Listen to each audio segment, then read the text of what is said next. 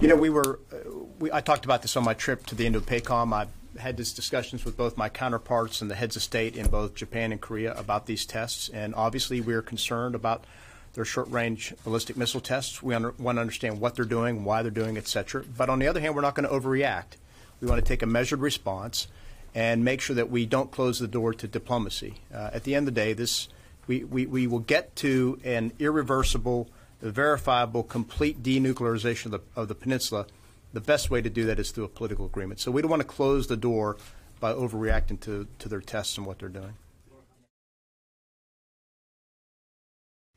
Hey, NBC News viewers, thanks for checking out our YouTube channel. Subscribe by clicking on that button down here and click on any of the videos over here to watch the latest interviews, show highlights, and digital exclusives.